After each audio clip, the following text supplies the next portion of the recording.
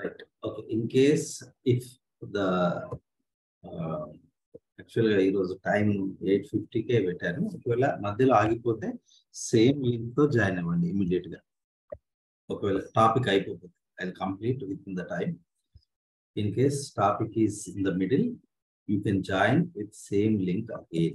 No problem. Right. So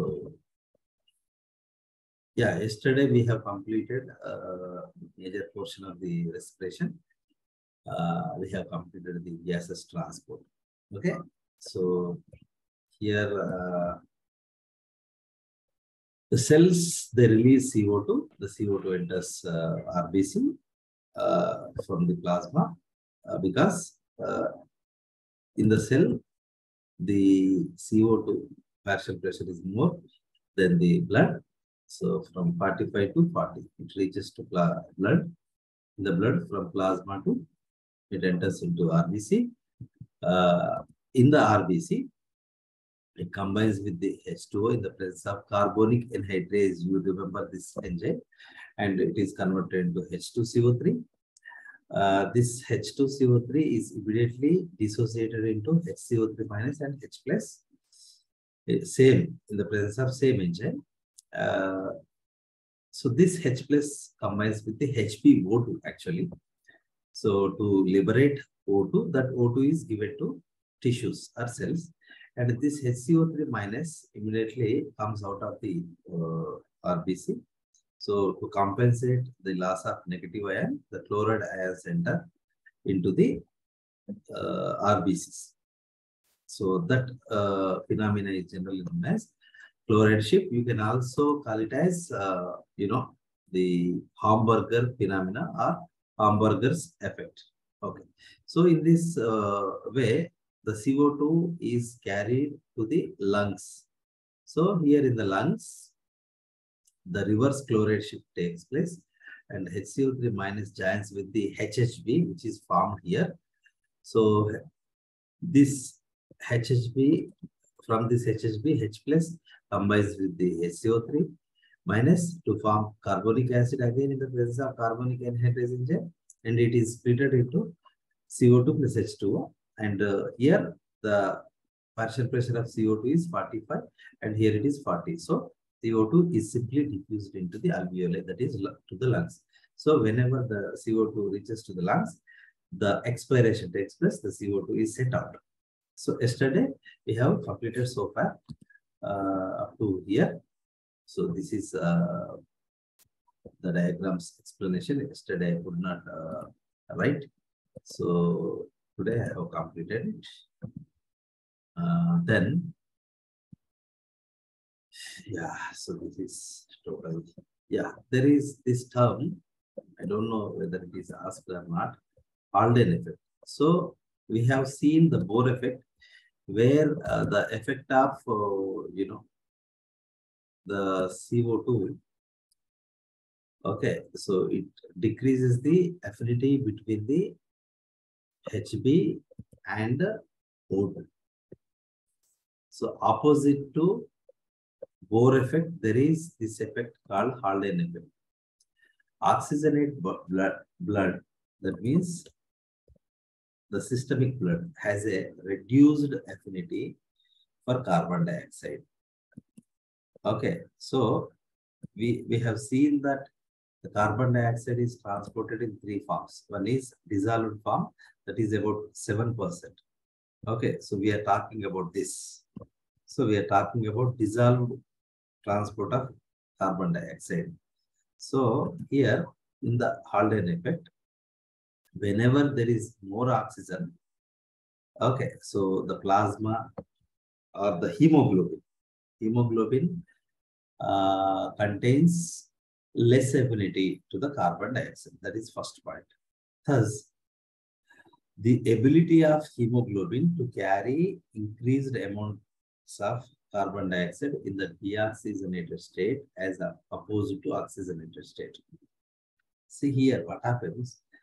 Simply, we should remember one thing very clear. If at all the oxyhemoglobin content is more, that is in fresh blood, purified blood or oxygenated blood. So the affinity of hemoglobin to CO2 is reduced. That is actually Halden effect. In the book, it is given, not clear, but simply we should remember one thing. In the blood, if the HbO2 saturation is more, the affinity to CO2 with, just wait, I got it.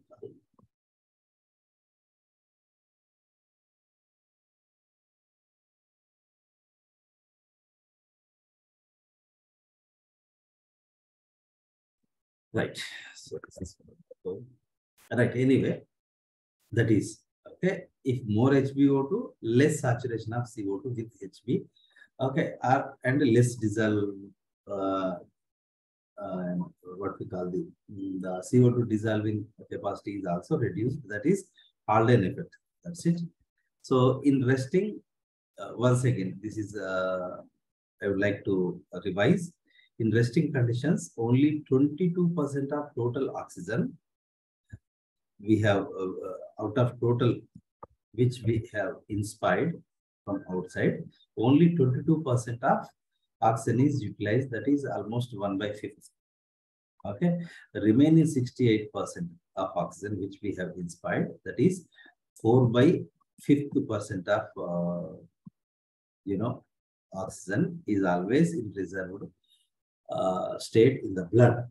Okay, so whenever there is no breathing, there is in case of cardiac arrest, okay, temporarily. So this reserved oxygen so helps for the survival of the individual up to 4 or 5 minutes. So in recent periods, we have seen CPR. So in that states, this reserved oxygen helps. And this reserved oxygen also utilized or dissociated from the hemoglobin whenever there is vigorous body exercise. Okay, while running or like that. Okay, so at that moment, so almost 62% of oxygen is released at 22 mmHg of PO2. That is partial pressure. That is different to the percentage. At this time, HbO2 saturation is 35%. Okay, and almost 75% saturated oxygen is released to tissues. Okay, during strenuous or vigorous exercise. Okay, so that is we have already discussed.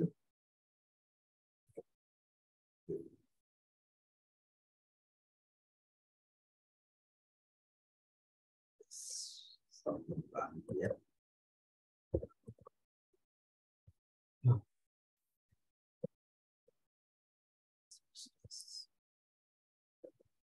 Sorry. One slide missed. That is plus having complex miss one.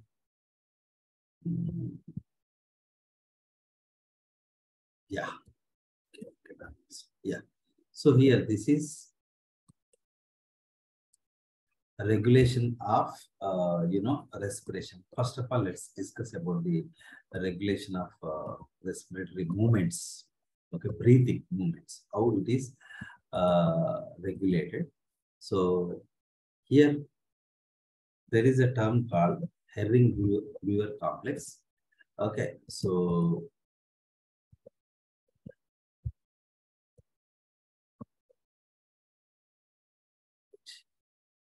generally the respiratory movements are initially they are involuntary.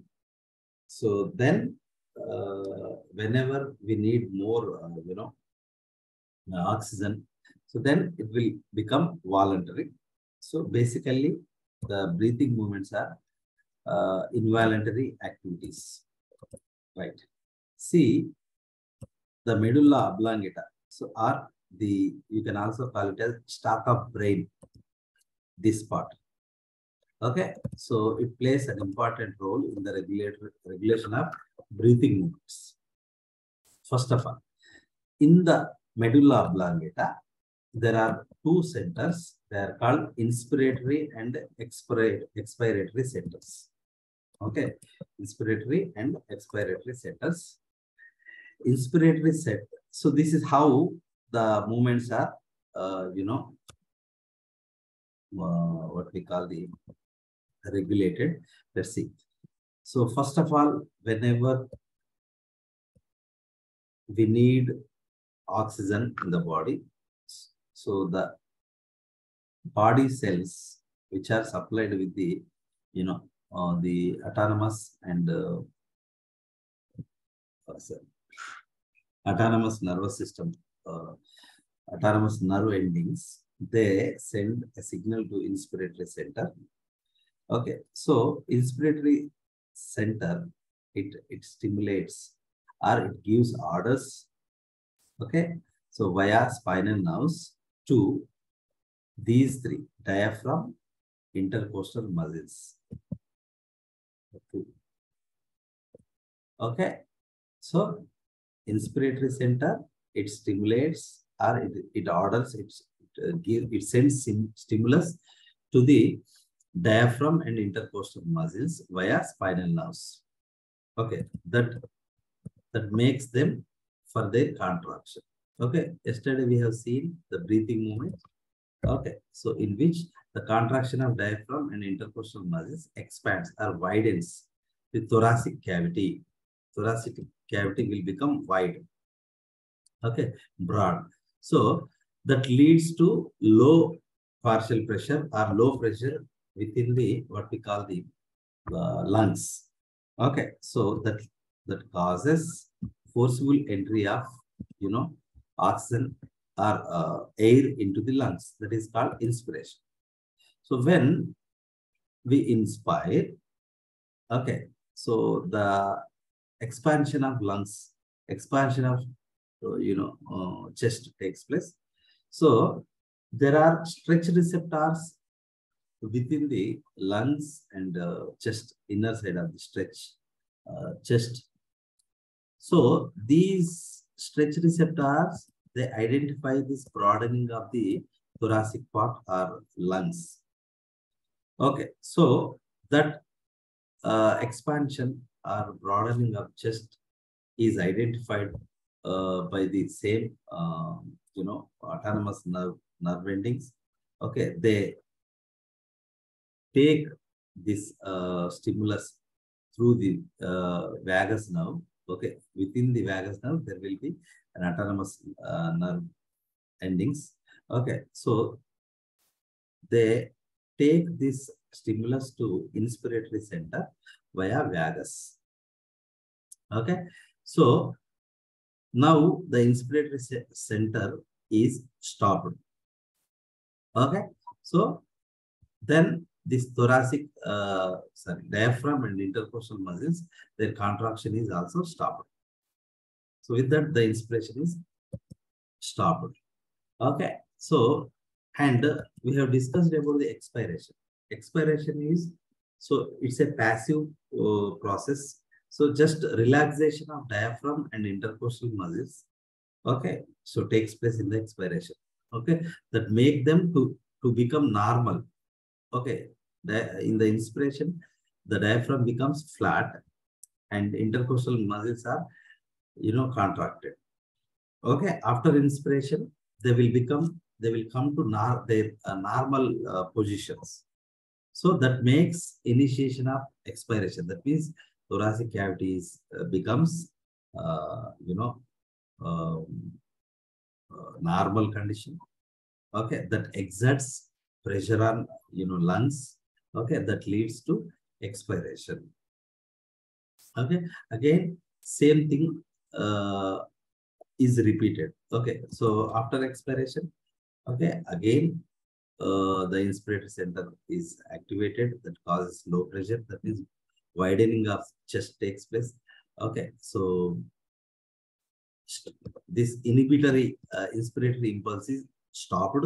Okay, inspiratory center is activated, inspiration is initiated. So this whole process, మీకు ఒక్క word explain చేయడానికి, introduce చేయడానికి ఇదంతా చెప్పారు. ఇది ఎవరు అడగరు మిమ్మల్ని. హెరింగ్ బ్రూయర్ రిఫ్లెక్స్ అంటారు ఇదంతా. సో ఇన్స్పిరేటర్ సెంటర్ కి ఫస్ట్ స్టిమ్యులస్ వెళ్ళి ఇన్స్పిరేషన్ జరిగి మళ్ళీ అది స్టాప్ అయి మళ్ళీ అగైన్ ఎక్స్పైరేషన్ జరిగి మళ్ళీ ఇన్స్పిరేటరీ సెంటర్ అనేది యాక్టివేట్ అయ్యేంత వరకు జరిగేటువంటి whole reflex or cycle is known as Herring-Breuer reflex. Okay, so this Herring-Breuer reflex is according to the demand of oxygen, the breathing is regulated. Okay, via autonomous nervous system. Okay, sympathetic and parasympathetic nervous system, that is autonomous nervous system. Vagus nerves, spinal nerves, and the medulla oblongata are inspiratory and expiratory center. Whenever we need oxygen, okay, the inspiratory center is activated. Okay, whenever the inspiration is completed, it is inhibited. Then expiratory center is activated. So the expiration takes place. Again, the inspiratory center is activated like this. So this whole process is simply known as Herring-Breuer reflex. You just remember that term. Okay. So then, and there is another concept. So a special respiratory rhythm center, RRC, is present in the brain. Okay. So it regulates breathing rate. Okay. So there is another center in the pons varolii of medulla oblongata. Okay, of the brainstem. Brainstem is nothing but the medulla oblongata. Okay, so that is called as pneumotaxic center. Pneumotaxic center is where the pneumotaxic center is present in the pons varolii or stem of the brain. Okay, the pons varolii or pons simply. So it is present there.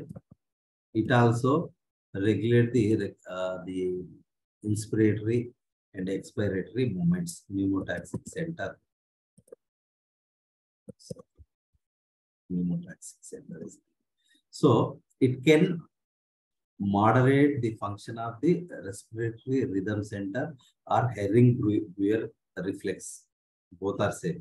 Respiratory rhythm center means inspiratory and expiratory center simply. Okay, that is moderated by this pneumotaxic center of the pons varolii, right? So its signal can reduce the duration of inspiration. So the respiratory rhythm is altered. Whenever we need more oxygen or we need more ventilation, that means more CO2 is should be sent out.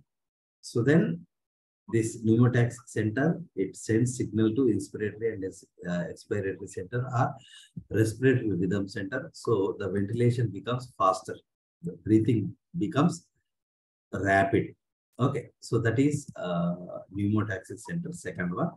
So you can remember this as inspiratory expiratory center. Okay, and it is regulated by pneumotaxic center of pons. Okay, there is another sensitive area that regulates the breathing movement, that is chemosensitive area. So it is also present in the stem of the brain, just beside the respiratory rhythm center or inspiratory expiratory center, that is called chemosensitive area in the brain, medulla oblongata. It is highly sensitive to CO2 and H+ ions. Now let's see the diagram. See, so this is normal condition. Blood pH depends on amount of CO2 present, volume of CO2 present in the blood. Okay, more CO2, So the pH is reduced. Okay. Here, stimulus, a rising level of CO2 in tissues lowers the blood pH. Okay, rising level of CO2 in tissues lowers the blood. CO2 పెరిగితే H2CO3 ఎక్కువ form అవుతుంది. దానివల్ల acidity అనేది పెరుగుతుంది. So acidity పెరిగిందంటే pH తగ్గింది అని అర్థం. Okay, so when we are exercising, we release more CO2 that decreases the pH. So now the receptors are chemoreceptor center. Okay, so here medulla detects decrease in pH of pH of CSF. Okay, ఈ CO2 పెరగడం వల్ల pH తగ్గేది. So it reaches to cerebrospinal fluid through the blood. Okay, and here in the carotid arteries or main arteries, sensors in major blood vessels detect decrease in pH of blood. Okay, so ivanni under control of this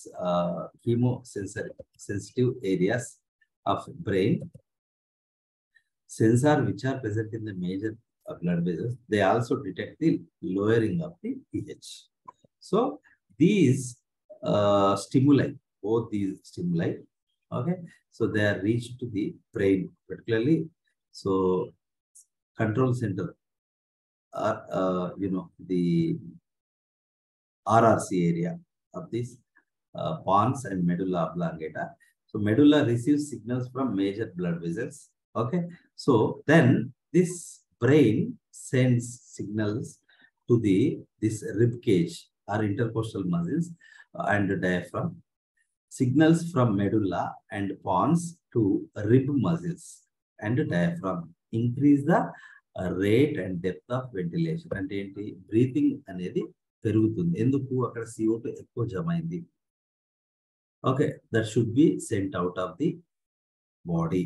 okay, CO2 level decreases, so restoring the pH to normal.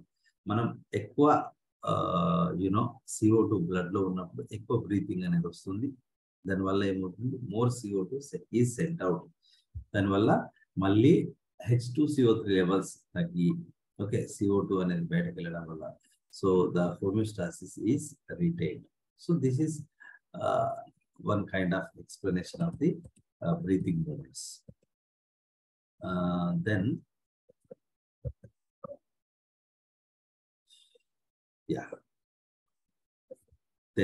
another one is, fourth one is receptors associated with aortic arc, ఇందాక నేను చెప్పింది and carotid artery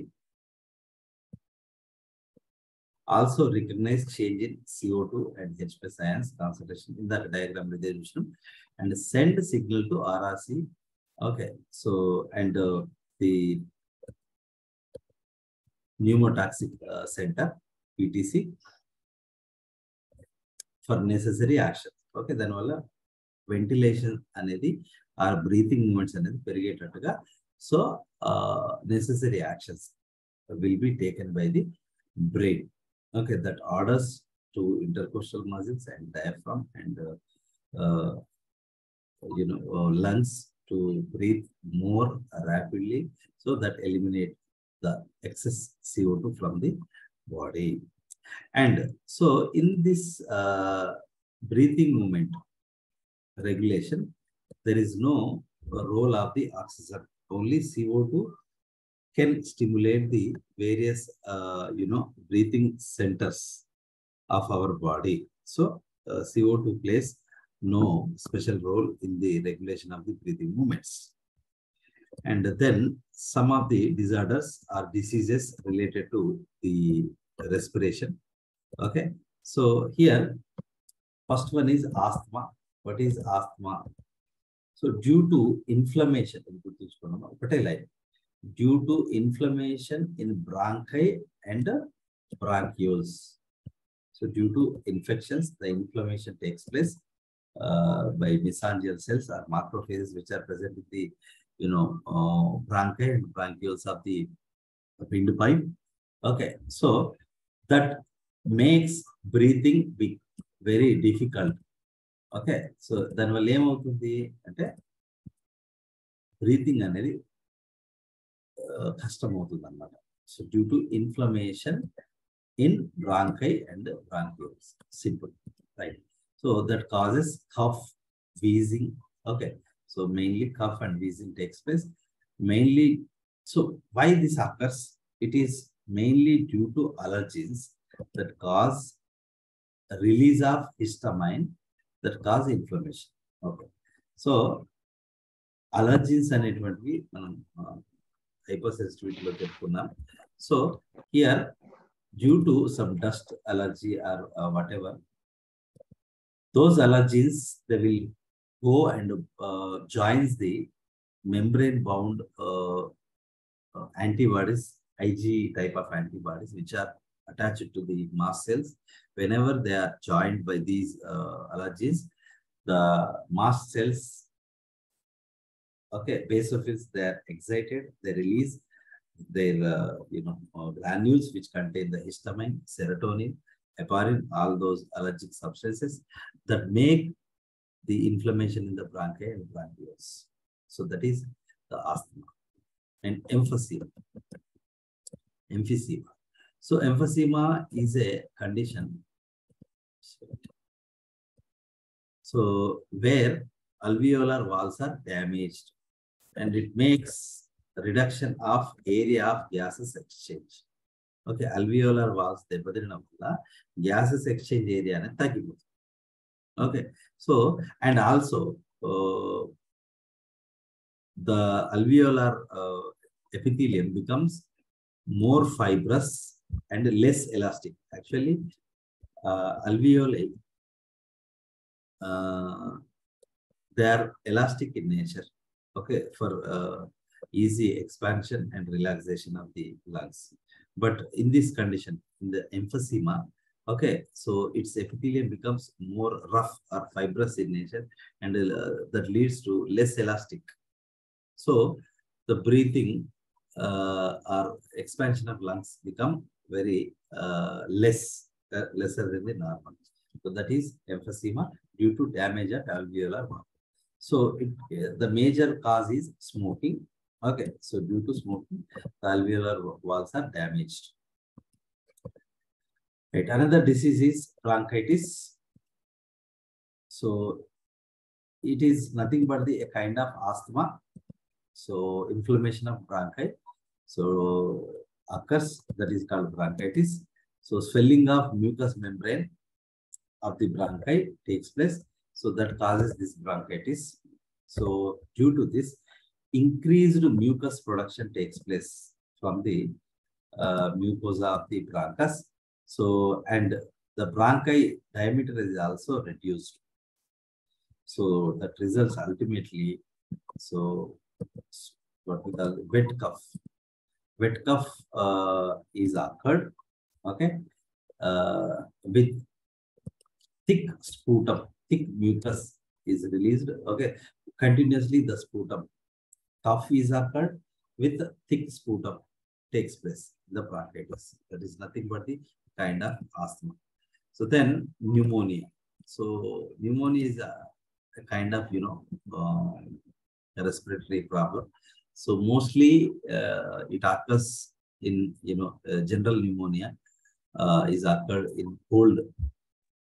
జలుబు అయినప్పుడు కూడా pneumonia అనేది వస్తుంది. Right, here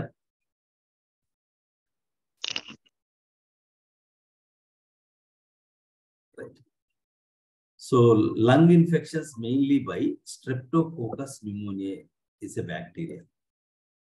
So whenever this bacterial infection is occurred, the pneumonia is occurred. So sometimes the pneumonia is also may occur due to viruses, particularly cold virus, and some mycoplasma like prokaryotes. And some protozoans also causes the pneumonia. Okay, what happens in the pneumonia? Inflammation of lungs takes place. Accumulation of mucus in alveoli. Okay, so what does it do? it impairs the gases exchange because alveoli are filled with the mucus. So that impairs the gases exchange. That is pneumonia. Okay. If at all it is not treated in time. Okay. So due to pneumonia also the person may die because there is no proper gases exchange. So oxygen is not reached to the blood and cells. So if it is not treated in time, it causes the death, the pneumonia. So what is pneumonia? Inflammation in lungs. The more mucus is accumulated in the alveoli. That leads to low exchange of oxygen and CO2. That may, if at all it is not treated in time, the death occurs. Emphysema, chronic bronchitis, asthma, so come under chronic obstructive pulmonary diseases. Just full form అనుకోండి. So emphysema, chronic bronchitis, asthma, all these come under a common name called chronic obstructive. Obstruct అవుతుంది అన్నమాట respiratory passage, pulmonary diseases. So that is about the some general respiratory diseases, and then some occupationally respiratory diseases can also be seen. Okay. So that is mostly occurred in, in mining, rock mining areas, grinding and stone breaking industries. The occupational respiratory diseases are very, very common. Here, one is asbestosis. Asbestosis is a kind of occupational and a panjeshi దగ్గర వచ్చేటువంటి respiratory problem అన్నమాట. Chronic means longer. So chronic exposure to asbestos in asbestos industries. Okay, so that causes a kind of breathing difficulty. That is asbestosis. Simple. And then silicosis. It is also a kind of occupational abnormality of the lungs. So exposure to silica dust, particularly in mining, rock mining, quarry, okay, sand quarries lo silicosis అనేది అంటే long term పనిచేస్తే silicosis అనే condition అనేది that occurs, and this is siderosis. You remember this point. What is siderosis? Siderosis is the accumulation of the iron particles in the tissues. Okay, so due to this, pneumoconiosis, hyperferremia, hemosiderosis, all these conditions are occurred. So particularly the hemosiderosis causes. So these two are the peripheral. Okay, so but hemosiderosis occurs in the alveolar hemorrhage. That means so leakage of blood in the alveoli takes place due to the accumulation of the iron in the alveoli. Okay, so that is simply siderosis means accumulation of iron particles in the tissues, various tissues. And finally, the black lung disease. So it is nothing but due to inhalation of coal dust. So the workers who are working in the coal mines, they are suffered with this black lung disease. This also impairs the breathing. Simple.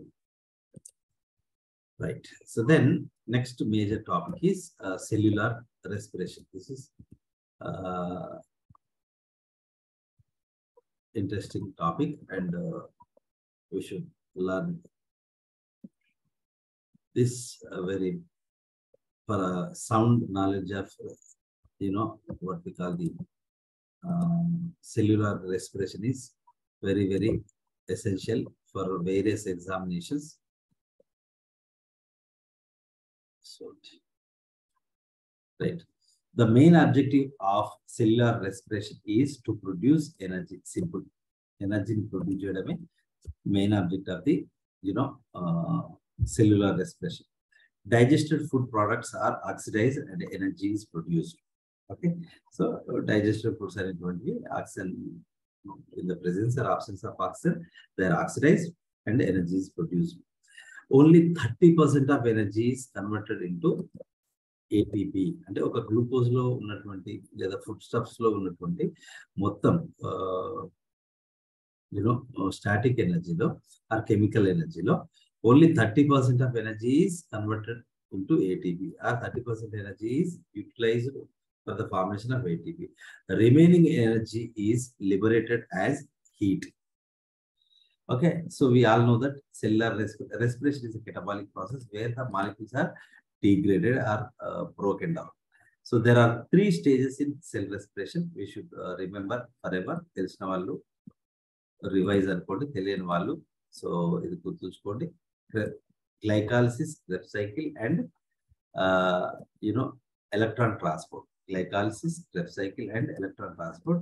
So these 3 are the major steps that are involved in the the cellular respiration. Glycolysis, Krebs cycle and electron transport. These are the major pathways or steps which are involved in the cellular respiration. So glycolysis. So what is glycolysis?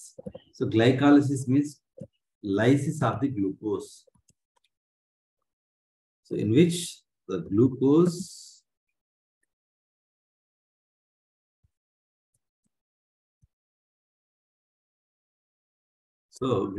is converted into 2-pyruvic acid. ఇది గుర్తుంచుకోవాలి.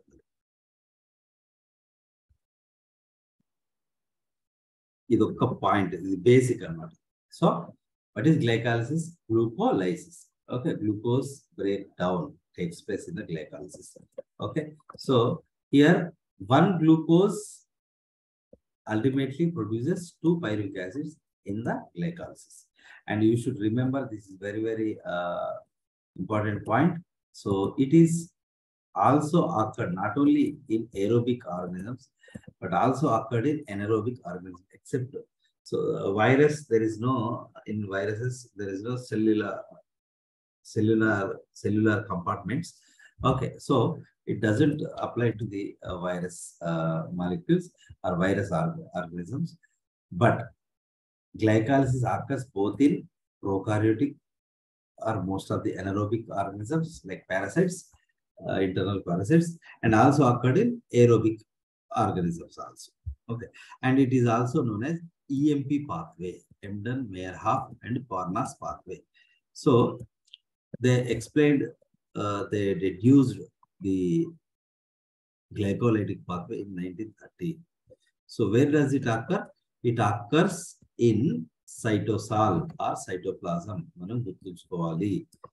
ఇది basic point, అడగొచ్చు అడగకపోవచ్చు, కానీ ఖచ్చితంగా మనం గుర్తుంచుకోవాలి. Glycolysis occurs in the cytoplasm. Glycolysis is defined as the sequence of reactions converting glucose to either pyruvate or to lactate or lactic acid with the production of ATP. Okay, so glycolysis లో ఏమవుతుంది, glucose అనేది either pyruvate గా convert అవుతుంది లేదా lactate గా convert అవుతుంది. So that pathway is generally, we can define it as glycolysis. Okay, the sequence of reactions converting a glucose to 2 pyruvates or pyruvate or lactate. Okay, so ATP is also produced in this pathway, glycolytic pathway, right? So glycolysis occurs both in absence of oxygen and presence of oxygen also. ఇందాకనే చెప్పాను, aerobic condition లో జరుగుతుంది, anaerobic condition లో జరుగుతుంది are organisms. And lactate is end product under anaerobic condition. Okay, so after pyruvic acid formation, the pyruvic acid is converted into lactic acid. Okay, most of the anaerobic organisms, they convert the pyruvate into lactic acid or lactate. In aerobic condition, pyruvate is formed, okay, which is then oxidized to CO2 and H2. This is complete oxidation. Aerobic condition ఏమవుతుంది? So complete oxidation of glucose takes place ultimately to release CO2 and H2. Whereas in anaerobic condition, Okay, so the pyruvate, which is formed at the end of the glycolysis, it undergoes fermentation to produce either ethanol or lactic acid. Okay, so that is some salient features. So glycolysis is a major pathway for ATP synthesis in tissues lacking mitochondria, erythrocytes, cornea, and lens.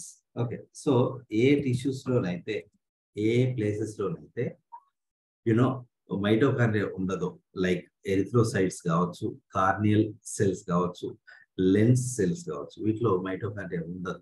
కాబట్టి అక్కడ వాటికి ఒకటే ఒక pathway కి option ఉంటుంది, that is the glycolysis. There is no Krebs cycle, there will be no electron transport in such mitochondrial less cells like erythrocytes, cornea, and a lens. Okay, so glycolysis is a central metabolic pathway. ఎందుకు అంటే so many intermediates of అంటే మధ్యలో form అయ్యేటువంటి many substances. Okay, so they are interconnected with other pathways of our body. కాబట్టి దీన్ని central metabolic pathway గా consider చేస్తాం. The intermediates of glycolysis are useful for synthesis of amino acids and fats also. That is gluconeogenesis.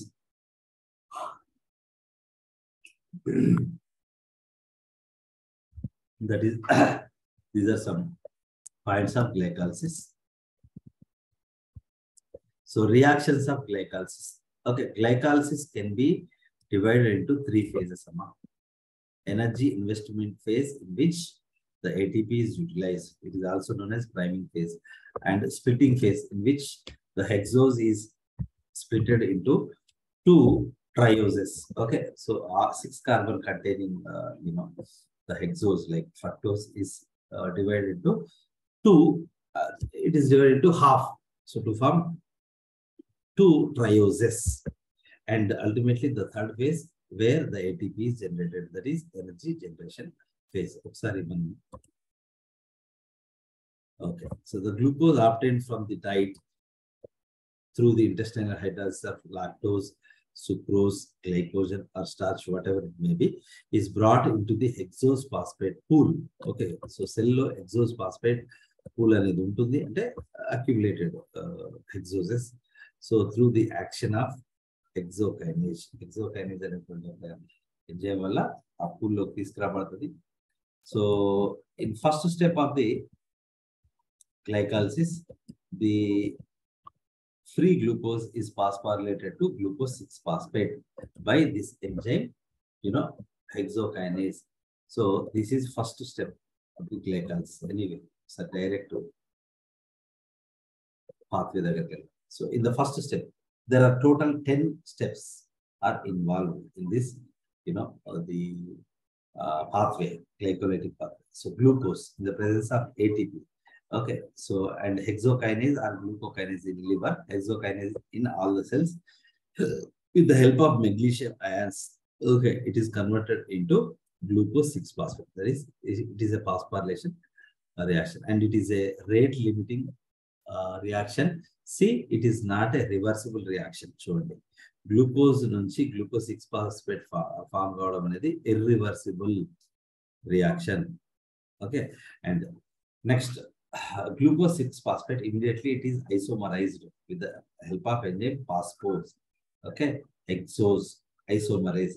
So from glucose to fructose అనేది form అవుతుంది కాబట్టి isomerase అనే enzyme in the presence of magnesium ions, so it converts glucose 6-phosphate into fructose 6-phosphate, and then the fructose 6-phosphate, so with the help of another ATP enzyme, it receives another phosphate. It's first carbon.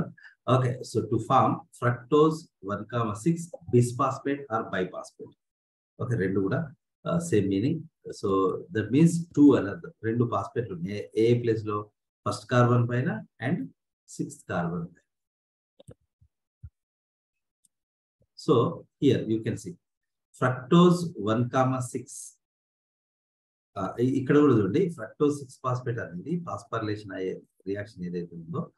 Okay, so that is the third reaction is also a regulating step in the glycolysis where the reaction is irreversible reaction, one side, one way. So fructose 1,6 biphosphate is divided into dihydroxyacetone phosphate and glyceraldehyde 3-phosphate. And this reaction is catalyzed by aldolase enzyme. Okay, which is splitting enzyme, right? So one is dihydroxyacetone phosphate and glyceraldehyde 3-phosphate is formed from fructose 1,6 bisphosphate or biphosphate. Okay, 1 minute lo close avutundi, malli join avvali. Okay, so then out of two, trioses. Okay, so this dihydroxyacetone phosphate in the presence of an enzyme, phosphohexosisomerase, it is also converted into glyceraldehyde 3-phosphate. Already manaki ikkada oka glyceraldehyde 3-phosphate undi. This DHAP is also converted into glyceraldehyde 3-phosphate.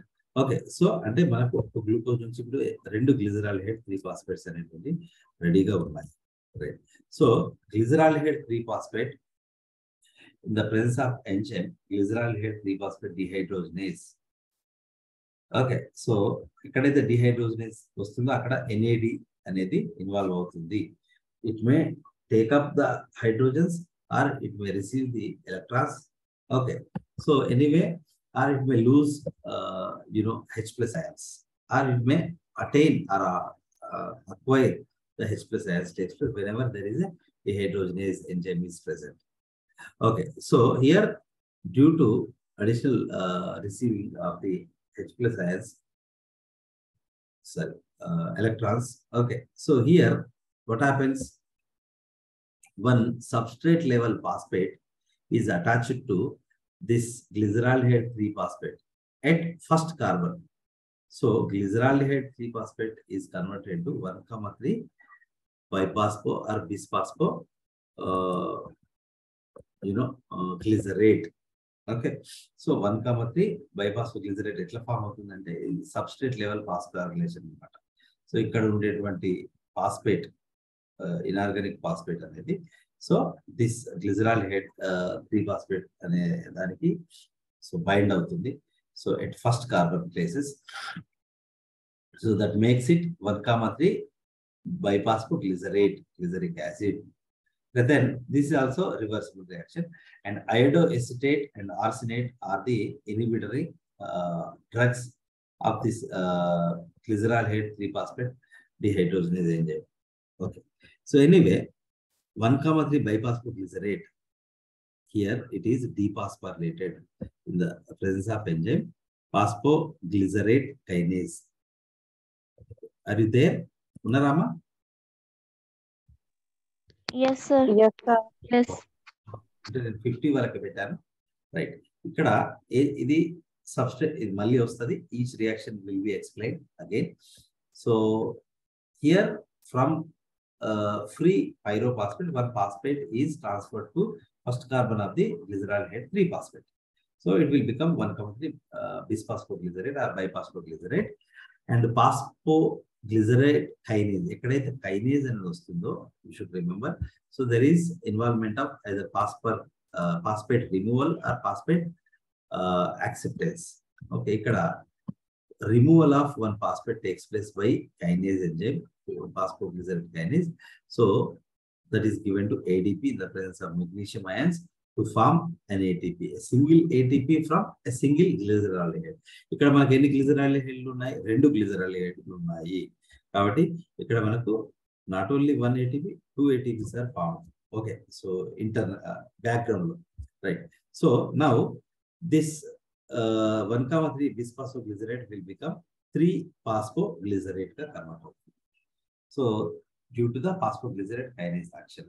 So 3-phosphoglycerate అనేది mutase, అంటే mutation లాంటి చర్య జరుగుతుంది. Third position లో ఉన్నటువంటి ఈ యొక్క phosphate అనేది సెకండ్ కార్బన్ పైకి షిఫ్ట్ అవుతుంది.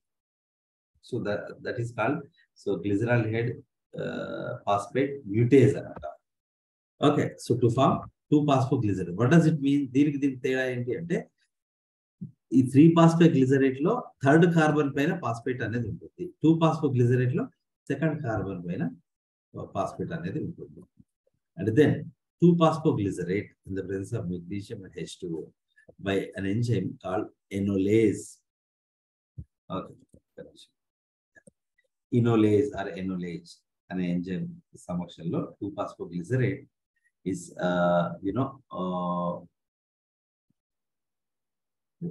there is a formation of double bond in between the second and first carbon or second and third carbon of the 2-phosphoglycerate. Okay, so to form phosphoenol pyruvate, okay, enolase enzyme catalyzes this reaction. Okay, so here this is simply, you can also call it as PEP. మనం దాన్ని PEP అని కూడా పిలుస్తాం. ఫాస్ఫోఇనాల్ pyruvate అని పిలుస్తాం. అంటే in అంటే double bond అన్నమాట, ఓల్ అంటే OH అన్నమాట. సో ఫాస్ఫోఇనాల్ పైరువేట్ అనేటువంటి ఒక కాంపౌండ్ అనేది ఫామ్ అవుతుంది 2-phosphoglycerate నుంచి. సో ఇక్కడ ఒక H2 అనేది లిబరేట్ అవుతుంది. అండ్ ఇక్కడ ఫాస్ఫోఇనాల్ పైరువేట్ నుంచి ఈ ఫాస్ఫేట్ అనేది రిమూవ్ చేయబడుతుంది. డీఫాస్ఫోరైలేషన్ టేక్స్ ప్లేస్. ఇక్కడ చెప్పిన కదా, either addition or removal of phosphorus phosphate needs a kinase enzyme. So here we are removing a phosphate from the pyruvate, phosphoenol pyruvate కాబట్టి. So this is called pyruvate kinase. So PEP substrate. Okay, so pyruvate kinase converts into pyruvic acid. Okay, so ultimately this is the 10th step. So which is irreversible reaction. There are 3 irreversible reactions in glycolytic pathway. Okay, so 2 are in the early. So first reaction is irreversible. Third reaction is irreversible, 1, 3, and this is 9th step.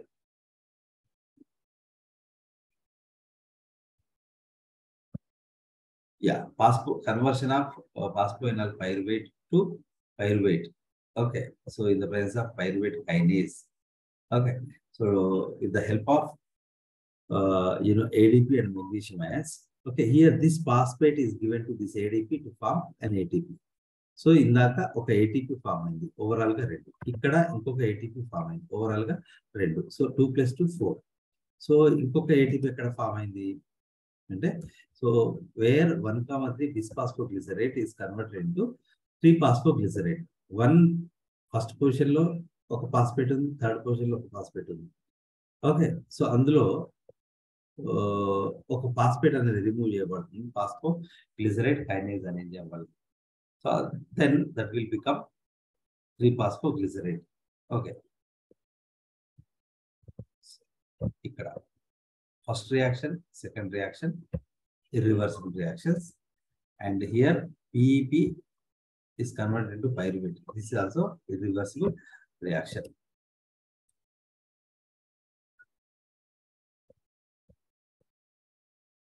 Right. So 1 and 3rd.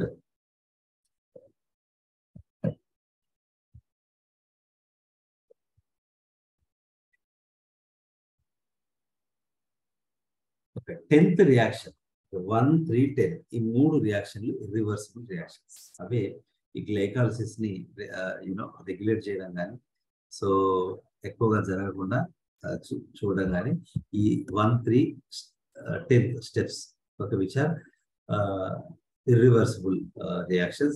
Okay, so ultimately 1 glyceraldehyde 3-phosphate forms 1 pyruvate. Okay, here from 1 glucose, so what we call the 2 glyceraldehyde 3-phosphates are formed. That means ultimately 2 pyruvic acids are produced. With that, the glycolysis will be completed. Okay, so in exercising muscles or anaerobic organisms like bacteria. Okay, so pyruvate in the presence of NAD, which accepts the electrons and protons from the substrate. Okay, so it converts pyruvate into lactate. So the enzyme is lactate dehydrogenase complex. That is a big complex. Okay, anyway, that is about the formation of lactate from the pyruvate. Okay, so pyruvate is formed from the phosphoenol pyruvate. Phosphoenol pyruvate is formed from the 2-phosphoglycerate. Okay, so then phosphoenol pyruvate and then pyruvate is formed in anaerobic condition. It undergoes fermentation, lactic acid fermentation. Okay, so in the presence of lactate dehydrogenase, that is called LDH. Okay, so pyruvate is converted into lactate. So with formation of pyruvate itself, the glycolysis will be completed. Okay, so here, how many ATPs are produced? Okay, so in this is one ATP, phosphoenol pyruvate to pyruvate. So, and here conversion of 1,3 bisphosphoglycerate into 3-phosphoglycerate convert అయ్యే దగ్గర ఒక phosphate అనేది utilise చేయబడుతుంది for single glyceraldehyde 3-phosphate. అంటే ఇక్కడ ఒక ATP form అవుతుంది and ఇక్కడ ఒక ఏటీపీ ఫామ్ అవుతుంది. So for single glucose single 3-phosphoglycerate. Okay, so ఇక్కడ రెండు 3-phosphoglycerates అనేటువంటివి ఉన్నాయి. ఇవి ఆల్రెడీ గ్లిజరాల్డిహైడ్ 3-phosphate ఫామ్ అయింది అండ్ ఇంకో డిహెచ్ఏకి ఫామ్ అయింది. ఇది again it is converted into glyceraldehyde 3-phosphate. So అప్పుడు మనం ఏం చేయాలంటే ఈ సేమ్ రియాక్షన్స్ ఇటువైపు రాయాలి. రైట్ సైడ్ రాసినాయన్ని ఇక్కడ కింద సేమ్ రియాక్షన్స్ రాస్తే సరిపోతుంది. Okay, so anyway here ultimately from a single glucose 2 pyruvic acids are produced, 4 ATPs are produced. In the early reactions 2 ATPs are utilized. So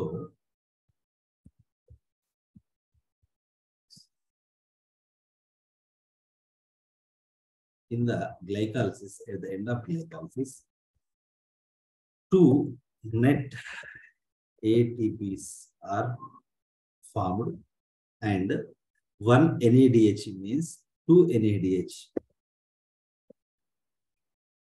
So in the book, it is given that 1 NAD is equal to 3. So total, 6. 6 plus 2 net ATPs. Total 8 ATPs. Okay, so they are formed at the end of the electron transport. Okay, these ATPs.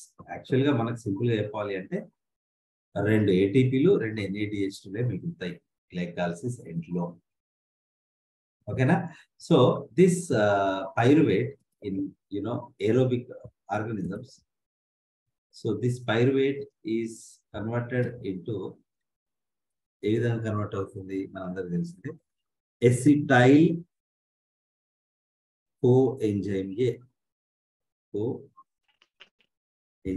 ఏగా convert అవుతుంది. ఈ acetyl coenzyme ఏ వెళ్తుంది that joins TCA cycle. Okay, ఇది aerobic condition. Anaerobic condition లో either ethanol is formed are lactate is formed.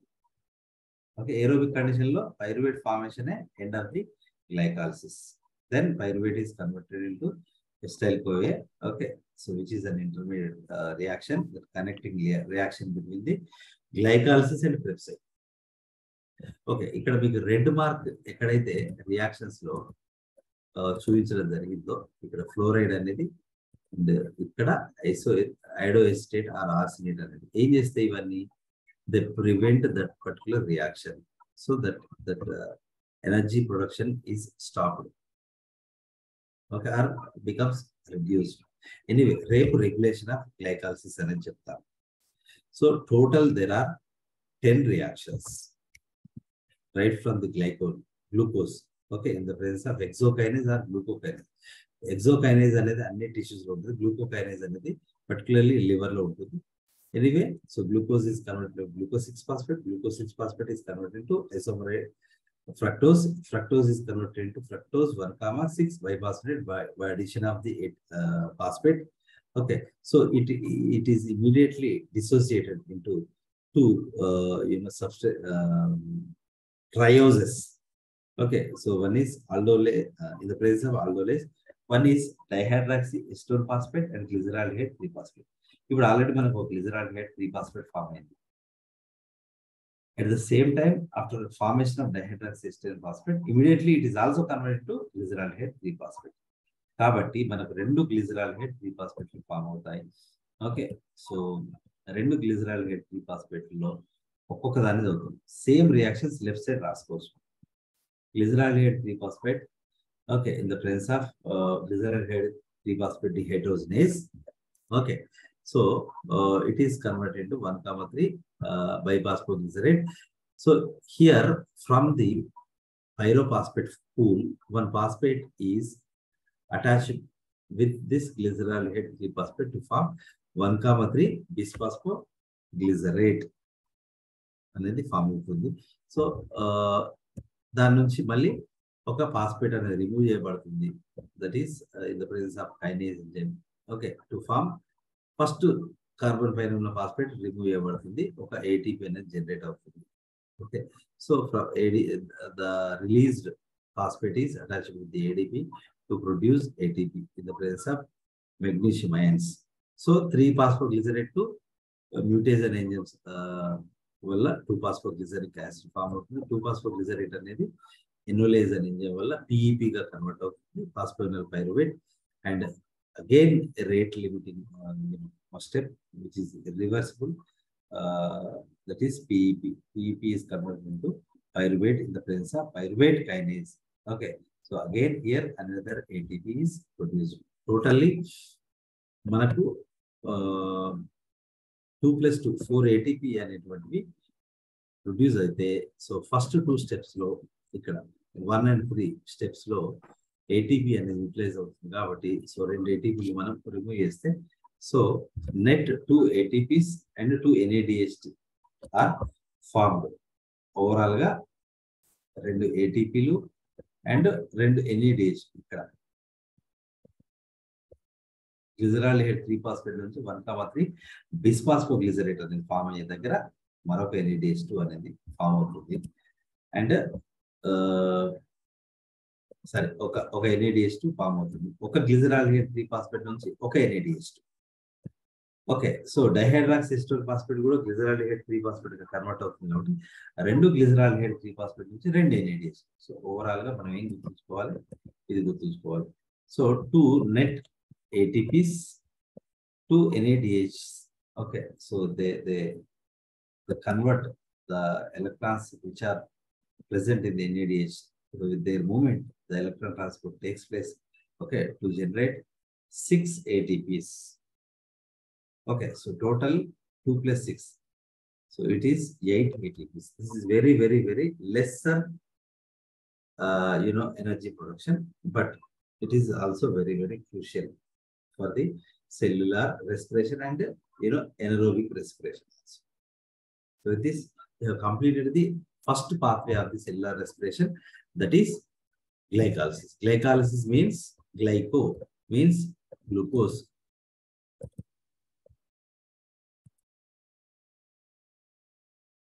Okay, so it ultimately produces a glucose is converted into 2 pyruvic acids in aerobic conditions.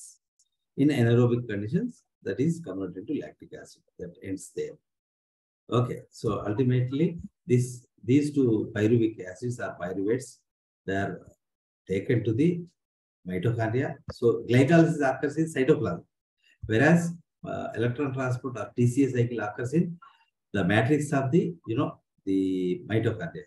And cellular respiration, which is third phase, that occurs in the inner mitochondrial membrane. Anyway, the glycolysis is also known as EMP pathway because Emden, Meyerhoff and Parnas, they discovered in 1930. It occurs in cytosol. So these are the 10 steps which are involved. Ultimately, 2 pyruvic acids are produced. From single glucose, 2 pyruvic acids are produced, 2 ATPs are produced net, and 2 NADH2 are also produced. So with this, we have completed the, the glycolysis. రేపు దీనికి సంబంధించిన regulation ఉంటుంది, అది చెప్తాను రేపు. Let's discuss tomorrow. I have to go out side. Anyway, నేను ఒక చిన్న సజెషన్ మీ అందరికి ఏంటి అంటే, మీరందరూ జువాలజీ నేర్చుకుందామని వచ్చారు. That is very very fine. But for JL zoology ఒకటే సరిపోదు. మనకు ఒకటి జనరల్ స్టడీస్ పేపర్ ఉంటుంది, అది బోత్ మీడియాలో ఉంటుంది. జనరల్ స్టడీస్ పేపర్ తెలుగులో ఉంటుంది, ఇంగ్లీష్లో ఉంటుంది. ఓకే, సో మీ అందరికి నేను చెప్పాను, you have plenty of time to cover general studies also. Subject plus general studies చదవడానికి మీకు చాలా ప్లెంటీ ఆఫ్ టైం ఉంది. This is March, beginning of the March, there is April, there is May. Okay, so కొంతమంది అంటున్నారు June ending లో కూడా జరగకపోవచ్చు, జూలైకి post phone అవుతుండొచ్చు అనేది కూడా జేఎల్ ఎగ్జామ్. కాబట్టి మీకు ఎంత టైం ఉంటే అంత మంచిది, మీరు అంత బాగా సబ్జెక్ట్ నేర్చుకుంటారు. ఓకే, సో జనరల్ స్టడీస్ కూడా కాన్సన్ట్రేట్ చేయండి. ఎట్లా కాన్సన్ట్రేట్ చేయాలి అంటే, సో ఫస్ట్ ఆప్షన్ ఏంటి అంటే, immediately you join any general studies coaching online is enough. అది first option, easy option. Okay, so maybe ఒక 2,000-3,000 అట్లా ఉండొచ్చు. Okay, so but you better join in a general studies coaching also, in addition to this zoology coaching. So మీలో ఎవరైనా BEd చేసిన వాళ్ళు ఉంటే వాళ్ళకి తెలుస్తుంది జేఎల్ జాబ్ ఎంత పెద్ద జాబ్ అని. ఎందుకంటే బిఎడ్ చేసిన వాళ్ళు కానీ, లేదా టీసెట్ ఐ మీన్ డైట్ చదివిన వాళ్ళు కానీ, ఎందుకంటే ఒక్క హెచ్జిటి జాబ్ పడితే కొన్ని లక్షల వరకు కొట్టుకున్నంత పనిచేస్తారు, ఒక యజ్ఞంలాగా చదువుతారు. ఓకే, సో ఇప్పుడు కాకపోతే ఇంకెప్పుడు అన్నట్టుగా విభత్సంగా చదువుతారు, సెలవు పెడతారు జాబ్కి, ఏదైనా పని ఉంటే అన్ని పక్కన పెడతారు డిఎస్సికి, హెచ్జిటి జాబ్కి. స్కూల్ అసిస్టెంట్ కూడా కాదు. అండ్ ఎగ్జామ్ ఎంత టఫ్ ఉంటుందంటే, దాంతో అది డిఎస్సి కొడితే ఆ హార్డ్ వర్క్తో మనం గ్రూప్ 1 ఆర్ గ్రూప్ 2 జాబ్ కొట్టచ్చు.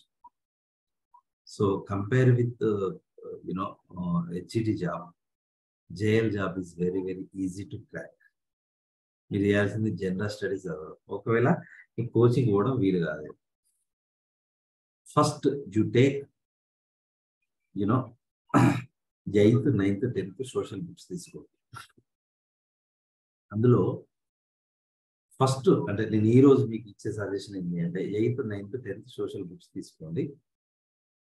అందులో తెలంగాణకు సంబంధించిన ఆల్, అంటే జాగ్రఫీ కావచ్చు, హిస్టరీ కావచ్చు, మొత్తం చదవడం స్టార్ట్ చేయండి. అది మీకు నేను చెప్పబోయే ఫస్ట్. సెకండ్ ఏంటి అంటే, తెలంగాణ తర్వాత అంత ఇంపార్టెంట్ స్కోప్ ఉన్న ఏరియా ఏంటి అంటే జనరల్ స్టడీస్లో కరెంట్ అఫైర్స్. ఒకవేళ మీరు కోచింగ్ వెళ్ళకపోతే మటుకు లాస్ట్ 1 year మీరు సాక్షి కానీ, ఈనాడు కానీ, మీ సెల్ ఫోన్ ఇజనా. ఓకే, సో సాక్షి లేదా ఈనాడు,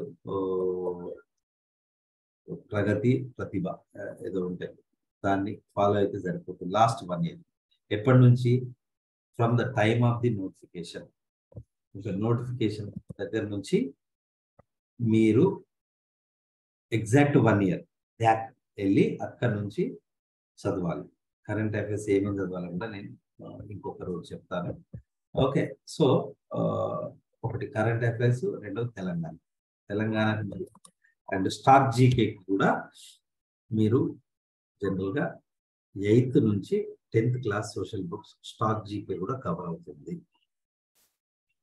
particularly Telangana history, Telangana geography.